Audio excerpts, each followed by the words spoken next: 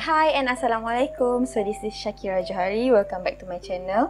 For this video, I'm going to do a voiceover instead of subtitle, but I still gonna put the subtitle down there. Kalau korang jenis yang suka baca subtitle, go on. So this is not gonna be a fully English video. Also gonna have some rojak of Malay words or sentence from me. Okay, so as you can see from the title, this video is about me doing a Shopee haul and also a desk makeover, not a real buying new desk or assemble new drawers, no, not like that. Just me adding some new decorations here and there. Okay, so as you can see, I am cleaning my desk because it get a little dusty, so I'm gonna wipe it off. And it's also good to start with a blank canvas. Okay, so I have like 6 different parcels and also like 12 items that I bought on Shopee. So I hope you guys enjoy this video and stick with me till the end.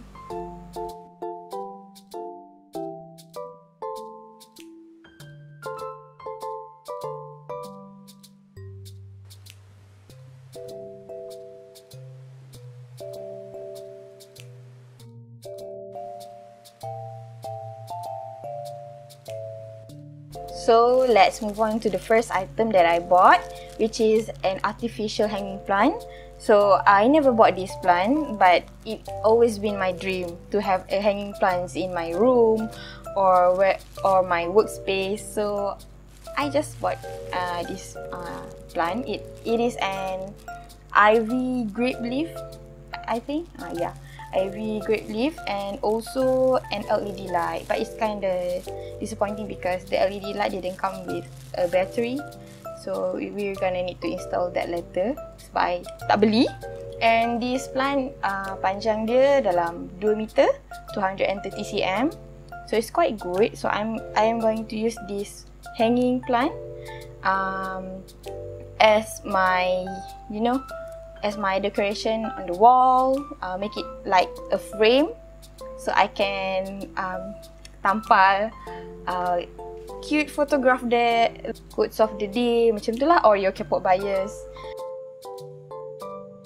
And I also bought this wooden laptop stand. Actually I bought this first, but this laptop stand datang paling last, so I risau juga sebab mana tahu tiba-tiba patah ke, hilang ke kan. But we're gonna trust the Preferred Plus tag on this shop, okay? Okay, because some of the reviews says that the item broke or dia punya batang tu tak muat masuk dalam lubang yang dia okay tu. But Alhamdulillah for me, dia masuk smoothly. Okay je, and dia muat. Okay.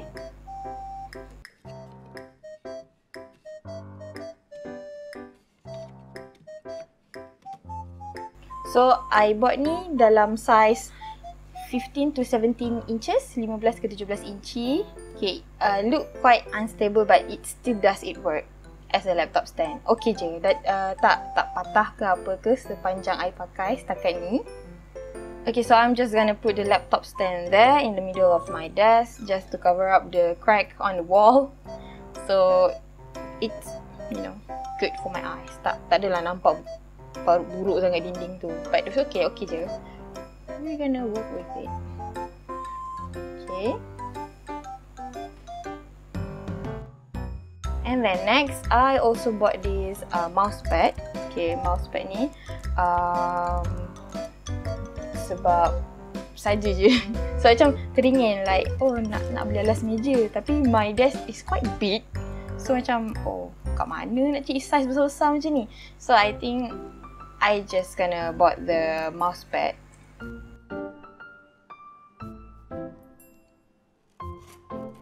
The size of this mousepad is 70 x 35 cm rasanya. I beli the smallest size and in colour matcha green and purple.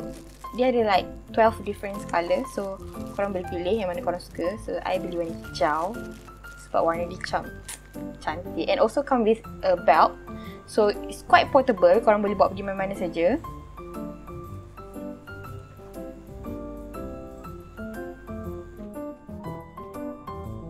And it also a double side. So dia ada dua colour lah. So sebelah purple, sebelah warna matcha green.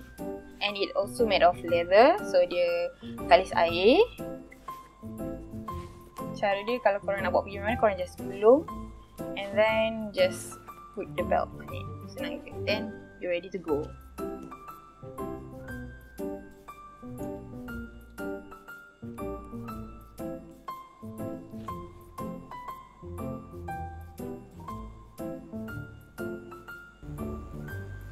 So I'm just gonna lay it down there dekat depan laptop. And then move on to our next parcel, our third parcel. So parcel ni agak besar because I bought like 6 item kot from this shop. Okay. So banyak lah sebab tak rajin kan nak buka-buka kedai lain. And also the harga is kind of it's kind of affordable. So yeah.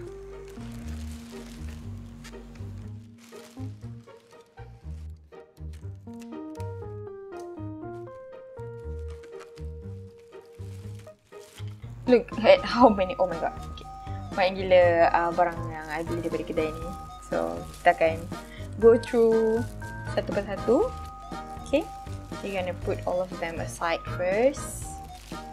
Okay, so the first item that I bought from this shop is a folding storage rack. Yeah, I bought in a 2 different size. Okay, I bought in a 2 different size. The smaller one and also the bigger one. So senang nak stack the small one dekat atas yang besar.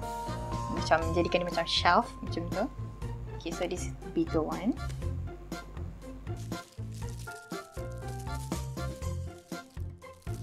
I also ada beli like this cute wooden tray, the round one and also the rectangle one.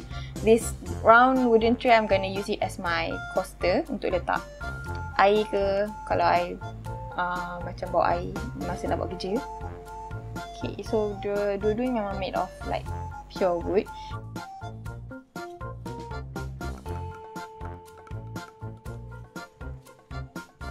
So I'm just gonna put the rack beside my laptop stand. Okay, and stack the smaller one on the bigger one. Macam tu. Gonna need to adjust but it still work. Okay, okay je. So for the bahagian bawah, I'm just gonna put my pastel colour there and my album. Sebab ada 2 album je, so letak je kat situ. Kalau ada banyak nanti baru I beli rak ke kan. And then for the second shelf, I'm just gonna put my small notebook, calculator and also pencil case. And yeah, look at that Kuro keychain that I got from my birthday, for my birthday. And also my earphone, bestest earphone and cute eyes one, not bad. So for the top shelf, I'm just gonna put my stationery like pencils, highlighter, and then my folding straw, sellotape, washi tapes, my camera case, and the laptop pad, the mouse pad belt, and my earphone.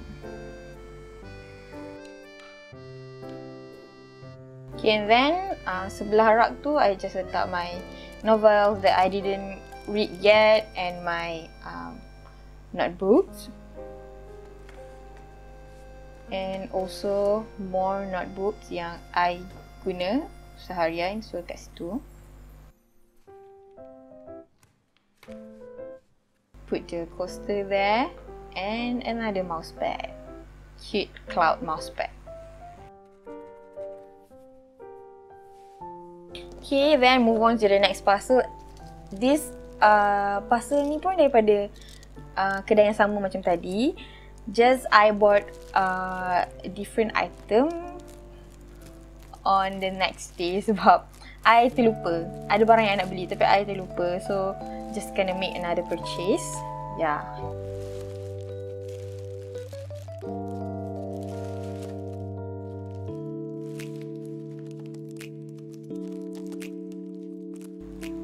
Okay, so I bought a fake lavender plant in 3 colors, pink, purple and white, and also a white clear ke? Tak lah, white clay vase dengan pasu dia. So macam you know the aesthetic vibe daripada vase tu.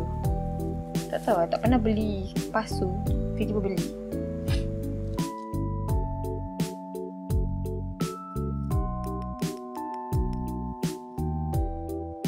I bought 3 different colour, tiga-tiga ni sebab like satu ikat tu ada macam 6 batang. So yang satu ikat tu macam RM3. So tak salah kot, like why don't we just bought like 3 colour and you know kita macam macam main florist sikit, kita berubah ke. Dia nampak cantik sebab bila ada different colours dalam satu gubahan tu.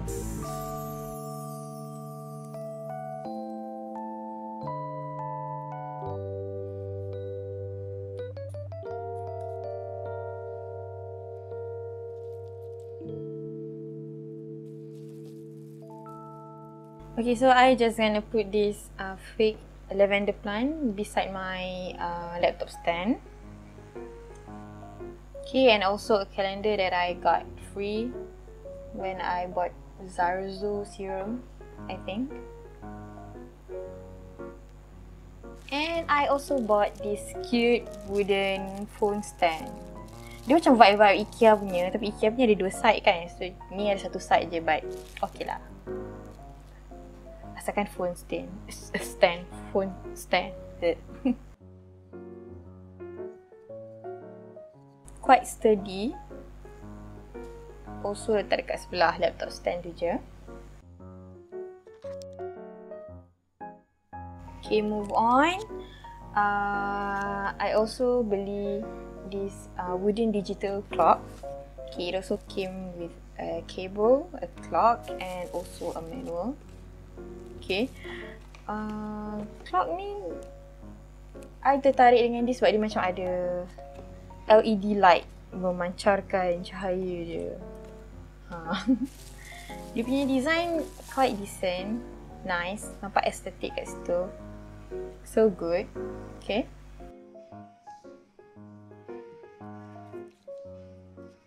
Yeah, and also of course I quite struggling to open the battery slot. I don't know why it's so difficult. Okay, so this battery use AAA battery, AAA battery, guna 3 bateri. And look at that cahaya, so terang and so cantik. Cantik kan? So korang boleh macam dia ada beberapa display macam tarikh, suhu, and korang boleh set untuk macam tahun, the year, the date, and they also have alarm. Okay, but I didn't set any alarm. And korang also boleh pilih either to use the 12 hour or the 24 hour format. If korang use the 12 hour format, dia akan ada macam like light signal there to show it's PM. And I also gantung my thimble collection there and a headphone that I got for a gift. And I also buy this cute photo card. I think it's a photo card wall untuk tampal-tampal dekat dinding. It's quite good and cute.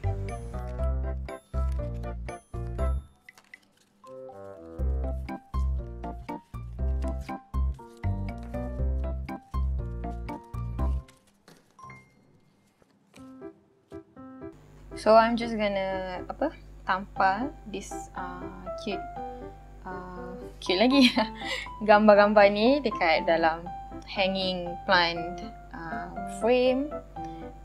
Maybe it's not gonna be permanent. Maybe I akan tukar sikit, letak gambar anime ke K-pop bias ke, who knows.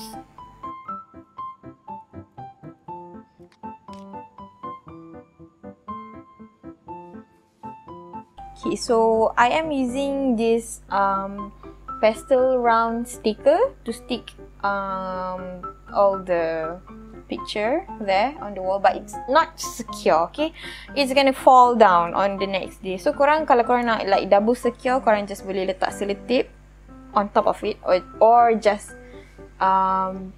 stick it with selotip so dia tak jatuh. Okay, and I'm also gonna stick all this gambar dekat dinding depan yang berhadapan dengan I juga. And yeah, just to cover up segala contengan-contengan, all the writings on the wall gitu. Okay, put it up there.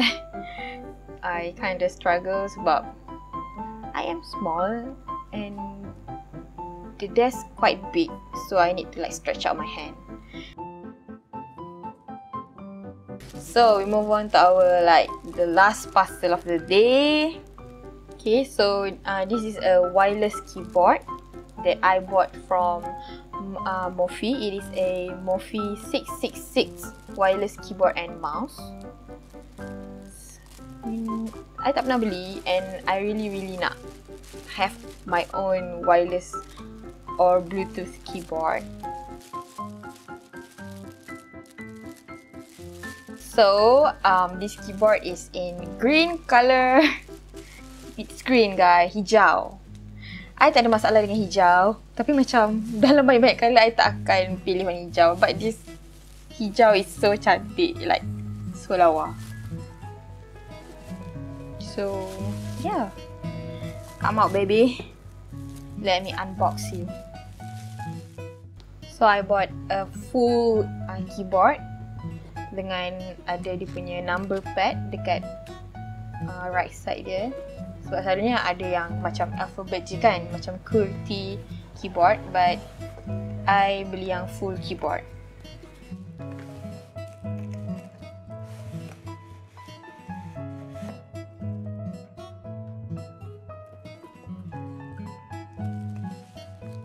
Oh my god. Look at that. She looks so fine, so sleek with that plastic cover. So it also came with a manual that I didn't use. Yeah, we're just gonna throw that away. Look at that small mouse. Okay, cantiknya.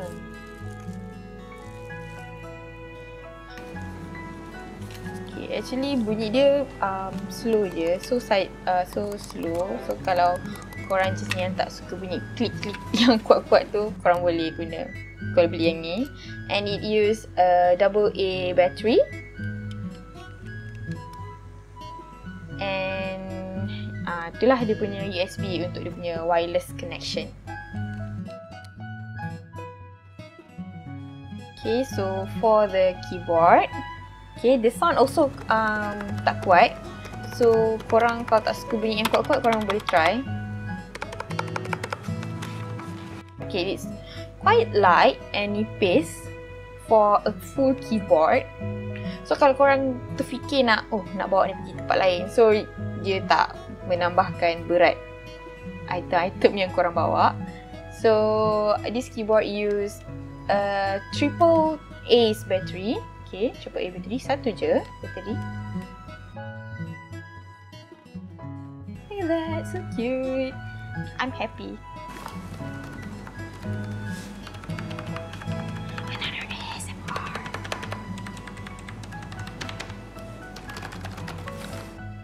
So just gonna put the keyboard there in front of the laptop.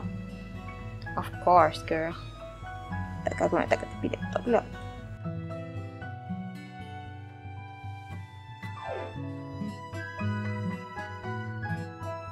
Here's another one, ASMR. I'm not a fast typer, guys. Just bear with me.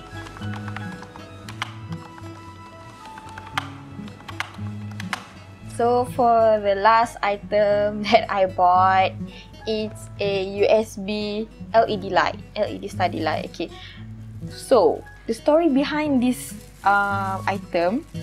So I choose the without the base.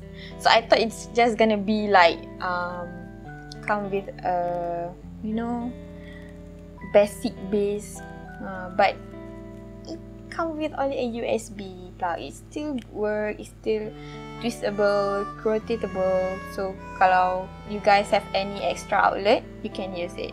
Okay. The cahaya ni quite bright. So kalau korang macam need extra pencahayaan, korang boleh guna. So this is my full layout of my desk or workspace.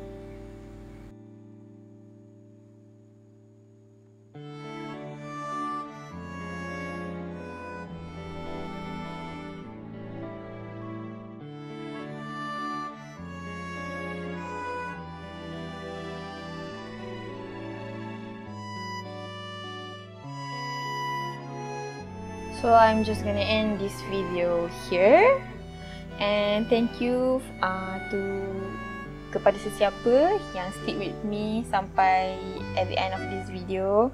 So see you next time. Bye.